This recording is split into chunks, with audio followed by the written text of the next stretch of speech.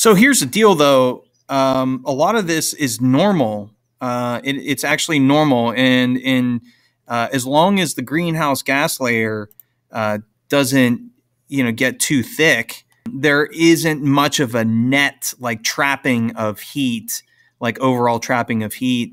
Enough can escape so that the overall temperature, doesn't really rise. But if we burn a lot of fossil fuels, more that can be absorbed, say primarily with CO2, more that can be absorbed in the oceans and by the trees, carbon cycle, right? So all the greenhouse gases, which are normally absorbed by other things on the planet, end up in the atmosphere in the greenhouse gas layer.